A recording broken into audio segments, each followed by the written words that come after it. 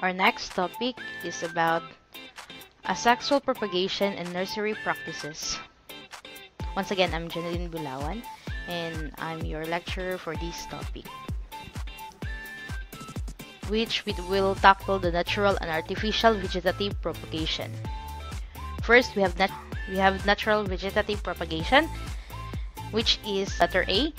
We have vegetative propagation by roots, which tuberous and develop adventitious buds which grow in leafy shoots called the slips. Samples are radish and beets,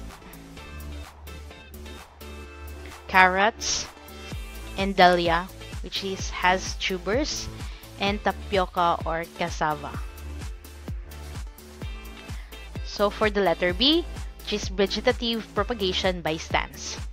So aerial weak stems, like runners and stolon, when touch the ground, give off adventitious roots when the connection with the parent plant is broken. The portion with the newly struck roots develops into an independent plant, which creates bulbs. Samples are onions. For the corms, which is colocasia, adashin or ataro, and the offsets, which is eichhornia. And for the rhizome, the ginger. For the sucker, the banana.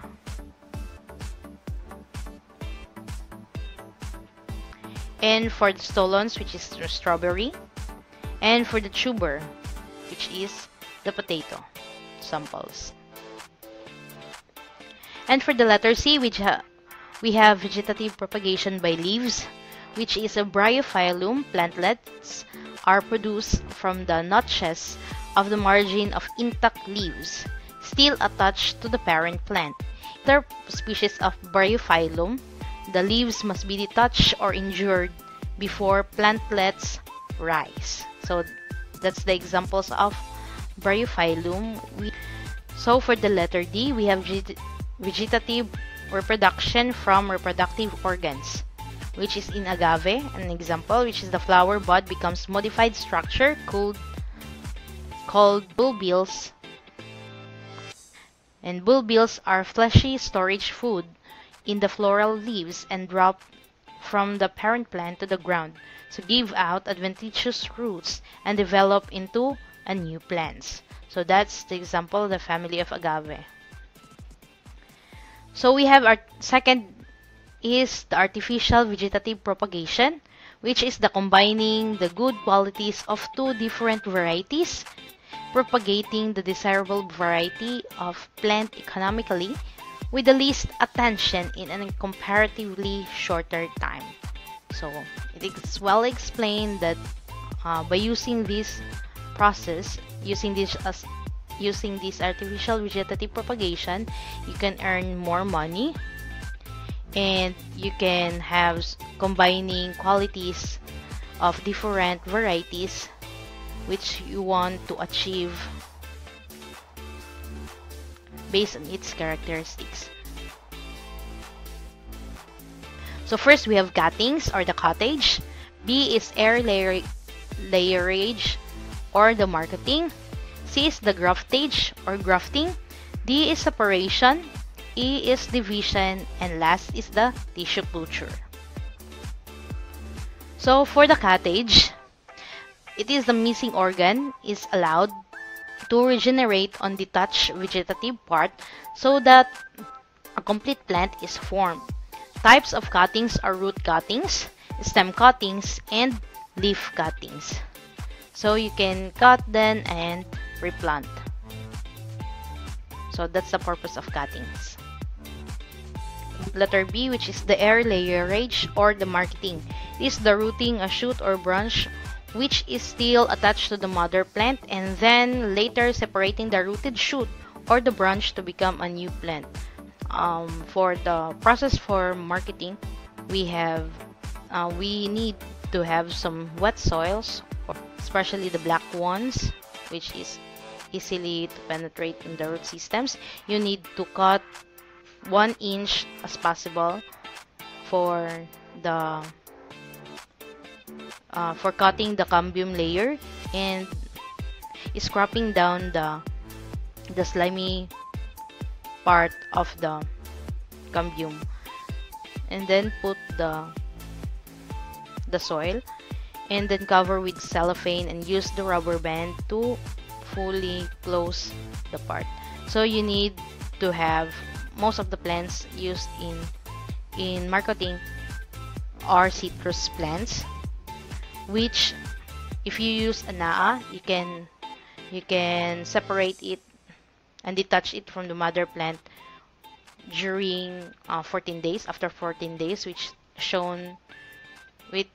which it is already shown uh, roots. And if not you don't use anaa, you will wait for 21 days if it is too fully rooting. And for the letter C, we have graftage. The process of this graftage is we need some root systems or the root stocks or the seedlings, which we can use the native one after seedling from the fruit trees and other varieties. And we need some scion from the hybrid one. We need to attach them used by the process for the graftage, the cleft, the saddle, and the splice, which is the simple one. We need to wrap it with the cellophane as much as possible and make sure the cuts are only 1 inch to secure, to easily heal the wound of the branches. So for the separation, it is using naturally detachable organs from the mother plant as planting materials, which is applicable for plant having modified organs. So you need to separate the other plants which can be naturally detached to the mother plants, and transplant it or transfer it into another pots. And for the letter E, we have the division. So the cutting the modified organ into sections or pieces, with each piece having at least 2 buds. So if you're having the 2 buds, you need to cut the other. You need to divide it and replant to another pot. So last is the tissue culture, which is a small amount of tissue from a suitable part of the parent plant and excised and grown on nutrient medium under aseptic conditions. So as we inoculate bananas for plant tissue culture, we follow the mixture of the Morashiga and Skog mixture, and we use it for the banana suckers, which is the lakatan. So the tissue then develop into an undifferentiated mass of cells called the callus, and a small portion of the callus tissue is transferred to another suitable nutrient medium where they develop and differentiate into small plantlets. So after the medium has been processed, you have 21. So after 21 days, you need to subculture the plantlets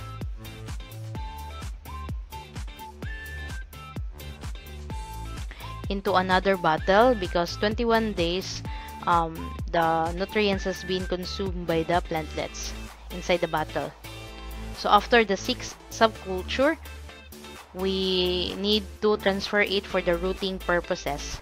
Then after the 1 month for 21 days to 28 days of rooting stage, we need to harden the bottles with the plants, of course. Harden for 2 weeks. And then after, you need to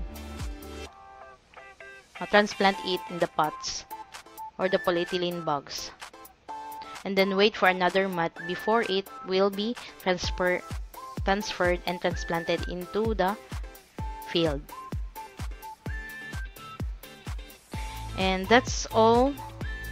So these plantlets on being transplanted in pots or soil and develop into mature plants. And that's all for the topic, for the introduction for the asexual propagation and nursery practices, especially in the topic for natural and artificial vegetative propagation. So follow for the second part. Thank you.